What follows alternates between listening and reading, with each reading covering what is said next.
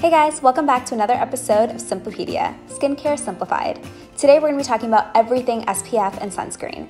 I have spent the last 3 weeks learning everything there is to know so that I can explain things to you in a more simplified fashion. I know how confusing the world of skincare can be, so let's demystify it together. If you're ready, go ahead and hit that thumbs up button and make sure you subscribe so that you don't miss any of my videos. Alright, so we all know that sunscreen is important when you're actually out in the sun, but what's relatively new information is the when and the why and the how for everyday use, and it's actually a lot more complicated than I thought.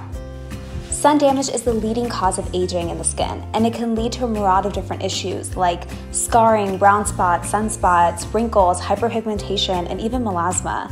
And dermatologists actually say that if you do one thing, make it applying sunscreen daily. So if we can all agree that SPF and sunscreen are important, let's try to simplify this complicated concept. Sunscreen is the vehicle that delivers the SPF. This can be in the form of a lotion, a spray, a gel, or even a powder. Think of it as a barrier between your skin and the sun. SPF stands for Sun Protection Factor, and it's usually represented by a number. This can be anywhere from like 2 to 100. Not quite. In fact, research shows that there's actually little difference between SPF 30 and SPF 50. Shocker, I know. Sorry in advance, but let's do a little bit of math. So here's what the SPF numbers mean. SPF 50 filters about 98% of the UV's rays. This is calculated by 1 divided by 50, which is the SPF number, meaning 0.02 or 2%, which means that it only allows in 2%, so it has about 98% coverage. Versus SPF 30, which by the same calculation would equal 97%. This means that the difference between SPF 30 and SPF 50 is only 1% coverage. However, the difference between something like SPF 30 and SPF 2 is consequential. SPF 2 only blocks about 50% of UV rays, and that's compared to the 97% that you would have gotten with SPF 30. Does that make sense? In fact, 100% blockage is unlikely, but your goal should be to limit the amount of rays that can enter your skin. You want to make sure that your sunscreen provides both UVA and UVB protection. And I know I've mentioned this a few times, so let me explain what these actually are. These are two different types of rays that can actually enter your skin from the sun. UVB rays are short, high-energy wavelengths that enter your skin through its top layer, and these can cause things like freckles, skin pigmentation, and sunspots. UVA rays, however, affect the DNA of your cells, and it goes a lot deeper. These are the rays that cause things like wrinkles and even skin cancer. If it's too much information, which I totally understand, just remember that UVA goes for aging and UVB is for burning. Better? Your sunscreen should be applied as the last step in your skincare routine, before the first step in your makeup routine in the mornings, meaning that you should use it after your morning moisturizer and before your morning primer. Just wait about 2 to 3 minutes to let it dry in between. So this is actually one of the most important things that I learned throughout my research on SPF and sunscreen. You need 1/4 of a teaspoon of sunscreen every single day, and if it seems like a lot, it's because it is.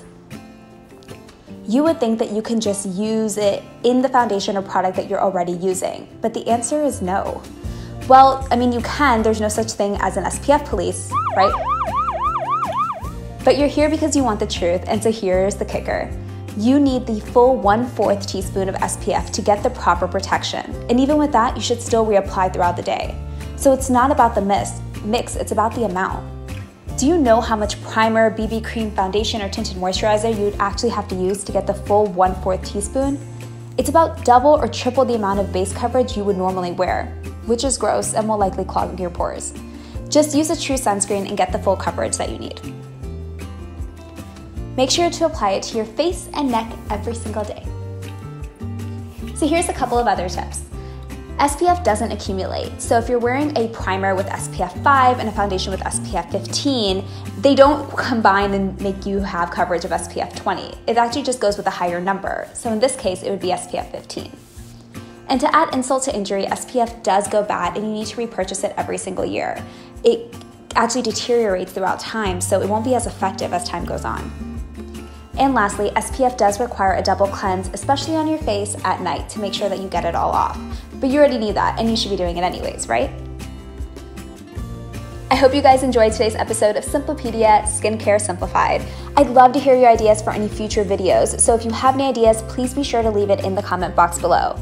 And I know that today's video was a little bit overwhelming, as is the entire world of skincare, but if that's the case, then don't worry. I have put a link in the bio below, and it's actually going to send you directly to my blog where I've written everything out so that you can read it again, you can actually go back and reference it later, and it's going to give you a quick cheat sheet to remember everything that we talked about here.